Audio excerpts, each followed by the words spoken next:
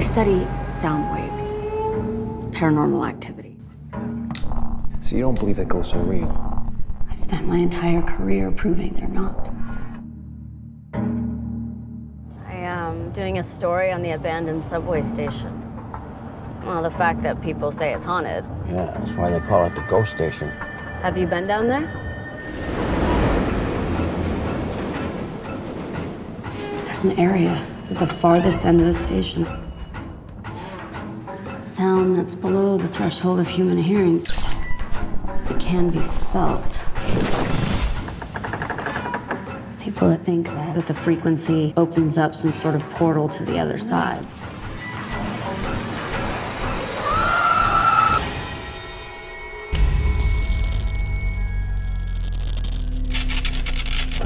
Oh.